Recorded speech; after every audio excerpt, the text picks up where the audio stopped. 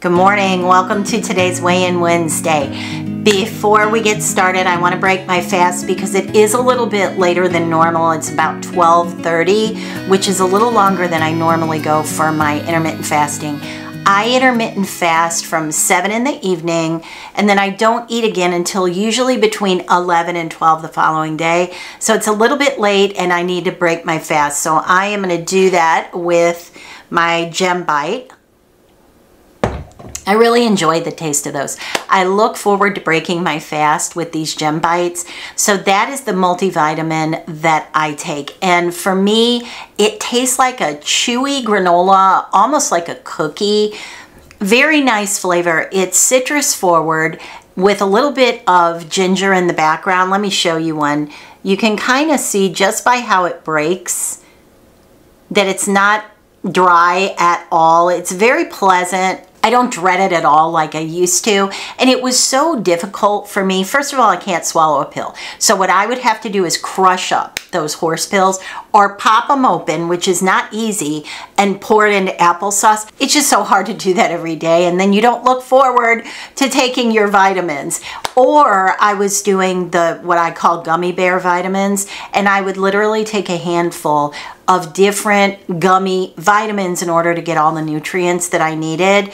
Well, this for me works. It is what I call a cookie bite. It tastes good. This is how I break my fast. So it's just habit. It's a habit that I've formed. I do it every day. I look forward to it and it works for me. Now that I've been doing this for a little over 2 months, it actually works for me. I'm starting to see the benefits of my nutrition panel in my body being better. So let me just read you through what comes in these vitamins. You've got vitamin D, calcium, iron, and you know iron is so important to me. Potassium, vitamin E, thiamine, riboflavin, niacin, vitamin B6, vitamin B12, and there's more.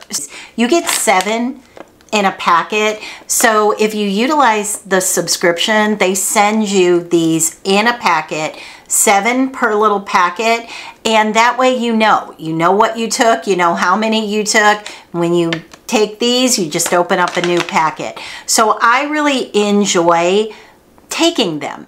So I'll leave a link right here for 50% off your first subscription.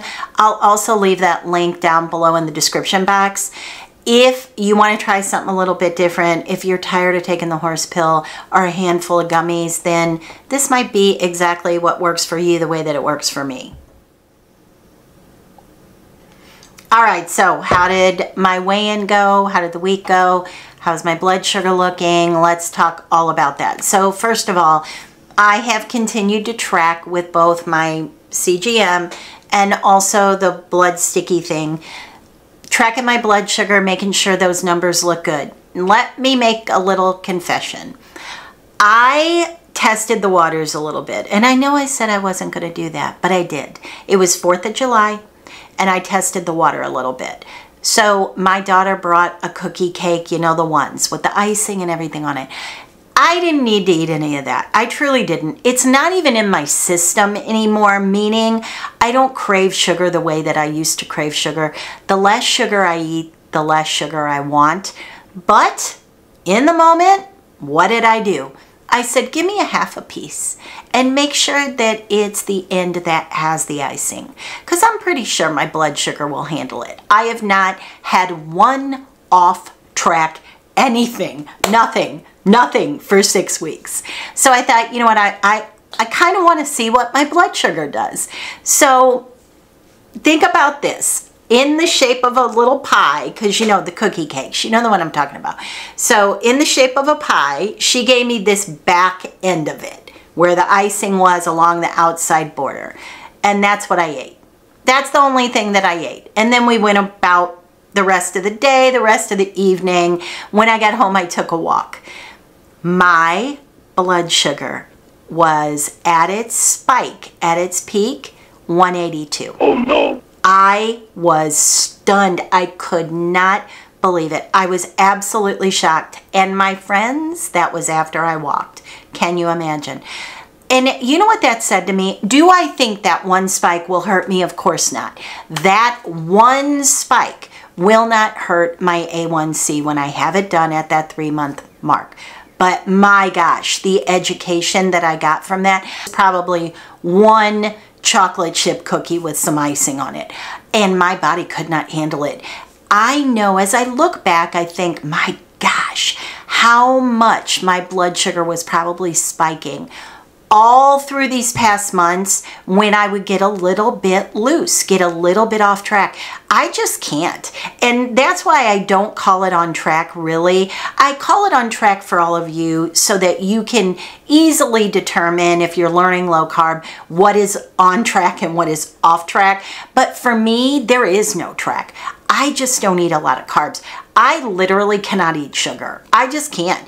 And things that metabolize into sugar, so the garbage from the pantry, you know what I'm talking about, the crackers, the cookies, the veggie straws, the Cheez-Its, all of that stuff that we like to try to work into our plan, I can't. Me personally, I can't. You, can you? I don't know. And if you don't know, I'm going to strongly suggest that you either get the finger stick thing.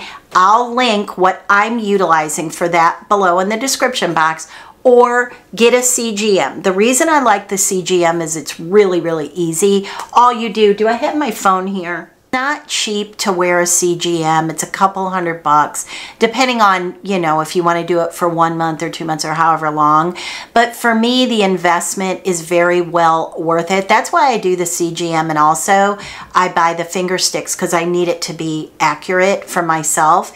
But this is very accurate and easy. You pop it in your arm, and then all I'm going to do, you can see, I'm just putting that up to the monitor, and it tells you what your blood sugar is reading. So for me, mine is at 100 right now. So that's how I'm determining. And the other really cool thing that I like so much about it is it's not just that one scan. It also gives you what your blood sugar is, like literally all the time. So you know how it climbed. You can see how what you ate caused your blood sugar to climb and crash. I'm telling you, I personally really enjoy having it for the education of it, and for me to understand what some of these foods are doing to my body. I could not, I'm telling you guys, I was shocked by it. So guess what? Who on earth? So guess what? I am not eating that ever again, because to me it's kryptonite. Why would I ever eat that? Why? Why would I chance that? It's not worth it. So if you're like me and that would help you not eat the food, who would eat food that's physically harming their body? It's one thing to just say, oh, I know if I eat that, I'm going to put weight on. But it's a totally another ball game to say if I eat that, I am biologically harming myself. I am causing myself to do physical damage in my body, which could potentially shorten my life. That's how I look at it. That is how I look at it. So for me, it's the equivalent of going and eating, taking a big bite out of codfish. I'm allergic to it. It's going to make me sick. I just don't go near it. That's how I'm looking at sugar now. So if that would help you, it'll all be linked in the description box if you're interested. So what did the scale say this week? So if you watched my last week's Weigh-In Wednesday, you know that coming off vacation, I put some weight on. I couldn't figure out why. I thought I knew why. I thought that it was due to inflammation, and I now truly, wholly, completely believe that's what it was, because I am back down in my goal weight window, which, if you're unfamiliar, my goal weight window is between 140 and 145. So I bounced out of that when I had this weird inflammatory response to I don't know what. I think it was really hormonal in my body. I talk about that all the time.